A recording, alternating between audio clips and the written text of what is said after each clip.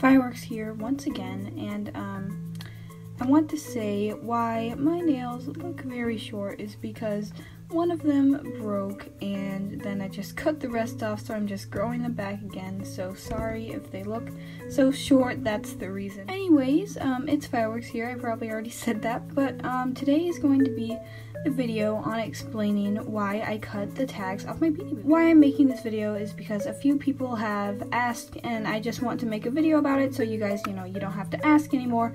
I can just direct you to watching this video. First off, just as a disclaimer, this is not a video on like persuading you to cut your tags off your Beanie Boos. No, I'm totally fine if you want to keep your tags on your Beanie Boos. It's your Beanie Boos, not mine, and you can do whatever you want with them. I'm totally fine if you keep your tags on your Beanie Boos. This is just a video explaining why I cut mine off, so just explaining, the reason I cut it off so you guys don't have to be confused anymore. That's just the reason. It's in no way trying to tell you, you have to do this. I'm just explaining why I do it. So yeah. So the first reason is because Ty recommends it. I have a tag right here. It is Frankie's tag. It actually is my only tag with a defect. It says birthday instead of birthday, which I did not catch on my video when I unboxed Frankie. Somebody noticed it in the comments. Well, actually, I think a few people did. But anyway, it says, safety precaution, please remove swing tags and all other accessories.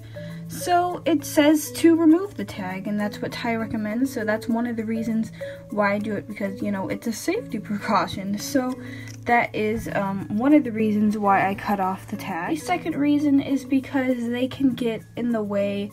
Like, if I was just filming with a Beanie Boo and then a tag was like, right here, and then I wanted to put my thumb like right there, it would get in the way and it would, it's just inefficient, and I can just cut them off and then they don't have to be in the way anymore. The final reason is I don't want their tags getting wrecked. This is kind of the same as getting in the way, because, if, again, if I put my hand here and then, it's not only getting in the way, then I could be wrecking the tag too, and I would just want to preserve the tag because the tags are really cool. They have poems, and I think it's just fun to save the tags, and I want to be able to just save it and not have it get wrecked, because it could get wrecked if the Beanie Boo drops or something, or my hand gets in the way and then it presses on the tag and it just might wreck the tag. So it's better if the tags are off the Beanie Boos, then it can preserve the tags. And I know there are tag protectors, and that's a good way too. It's just I wouldn't want to buy a tag protector like for each Beanie Boo I get. Like, I would have to buy over 200 tag protectors. I wouldn't really want to do that.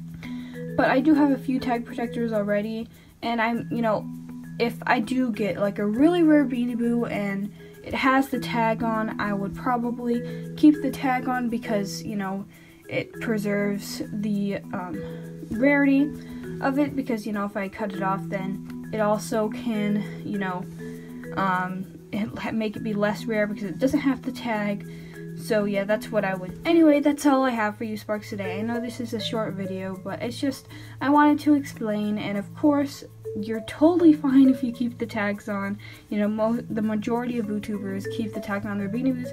I just wanted to explain why I don't, and you can you can take your tags off or you can leave them on. It doesn't matter to me. I just wanted to explain. Anyway, Sparks, thank you so much for watching this video, and I hope you have an amazing amazing day. Sorry, I hope you have an amazing day. Bye, Sparks.